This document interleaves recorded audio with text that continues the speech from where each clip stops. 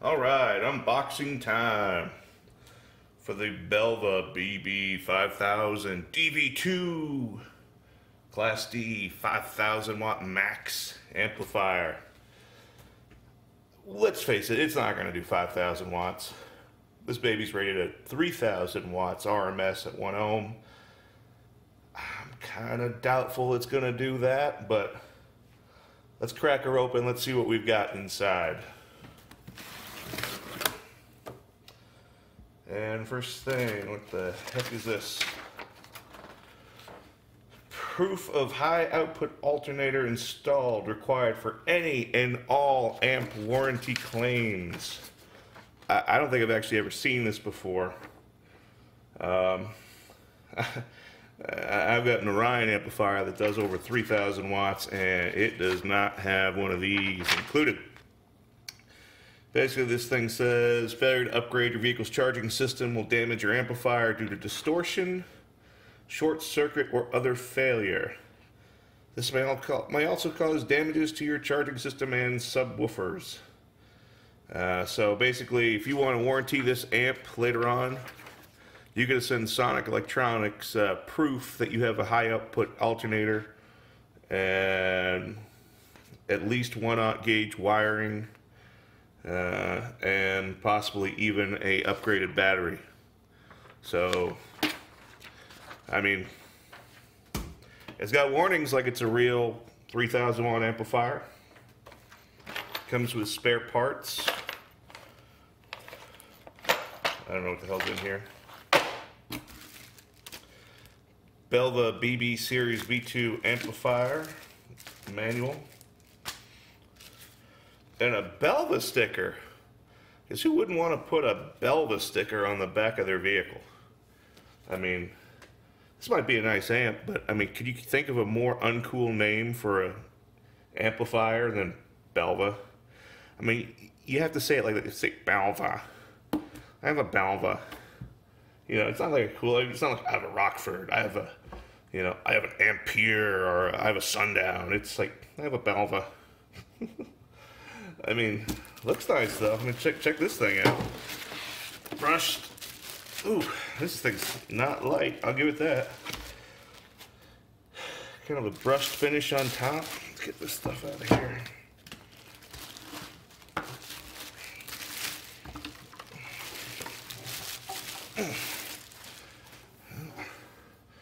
I'm not a small guy, and this thing actually's got some heft to it. I'll give it that. It ain't light.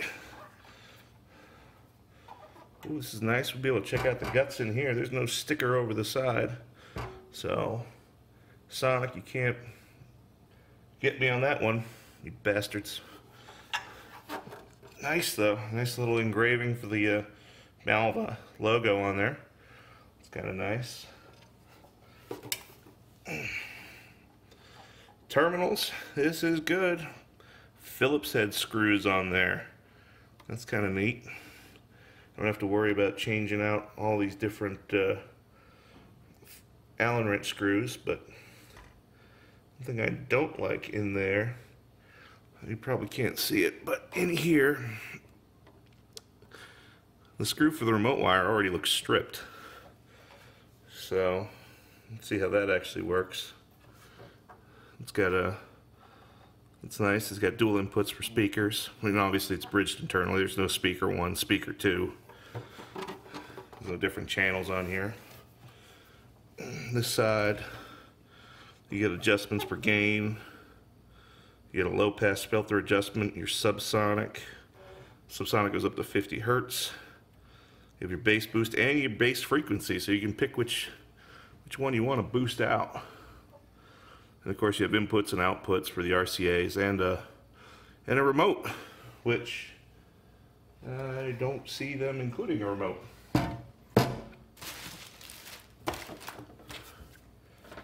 I got this.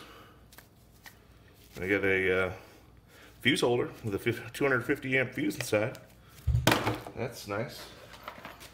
It's the base holder in here.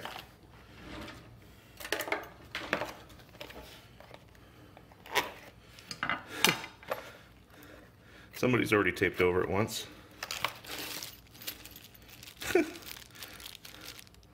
Okay, it came with Allen keys. I don't need an Allen key for anything, but thanks. Oh, there it is. There's my badass Belva bass knob.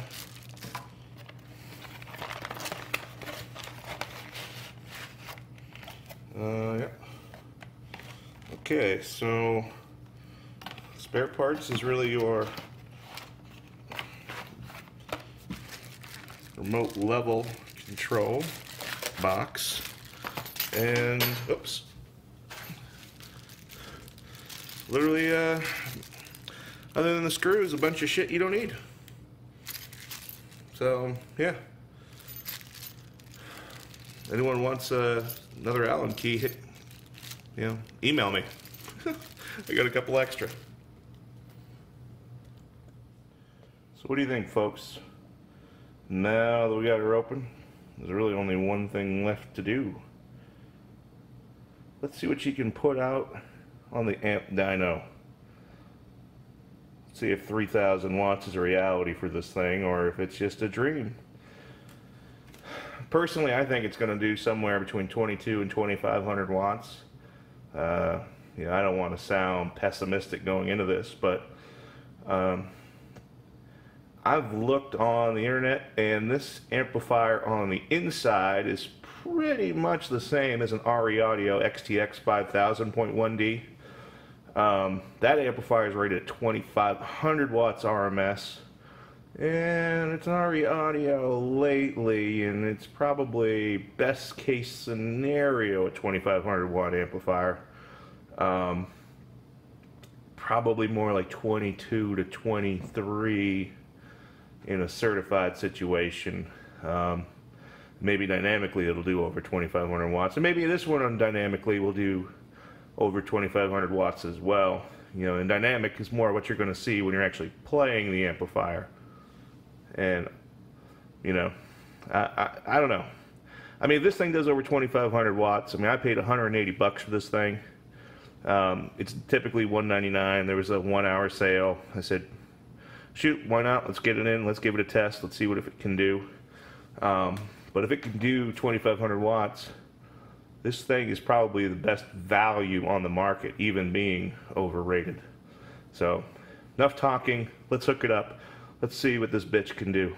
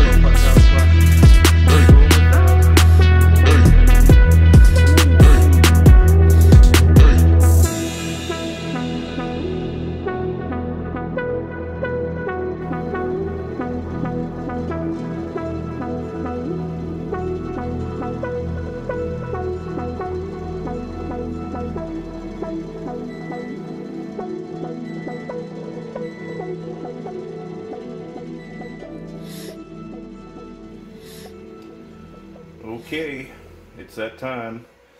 1 ohm certified test run. I'm a little nervous. She's pulling about 100 and almost 180 amps on the last test. My power supplies are rated to burst up to 400, but I'm going to tell you, they do not like doing certified tests at over 2,000 watts. So I'm going to hope I don't get a fire, because this will put over 2,000 watts. This is over a 2,000 watt amp, that's for sure. I'm thinking we're probably going to end up at around 2200 watts on this test. I'm going to be stunned if we get over. I'm just hoping. No fire, please. No fire, no fire, no fire, no fire, no fire. Oh, goodness. Here we go.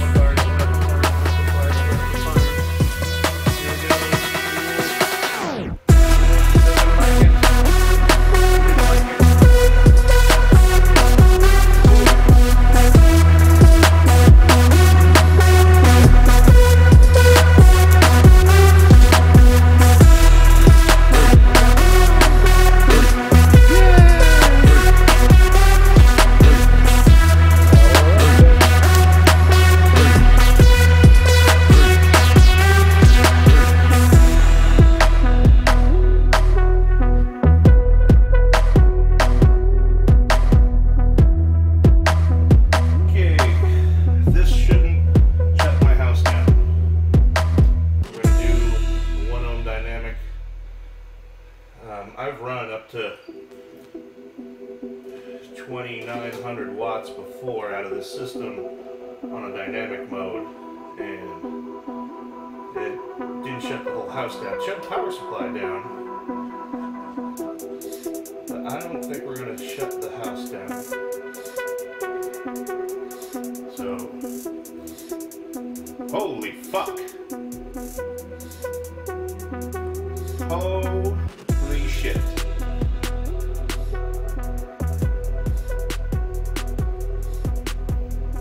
I was not expecting that.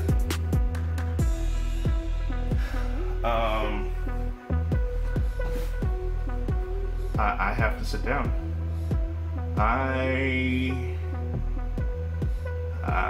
I'm goddamn stunned. Holy shit. 2810 dynamic. Alright, Belva. Alright.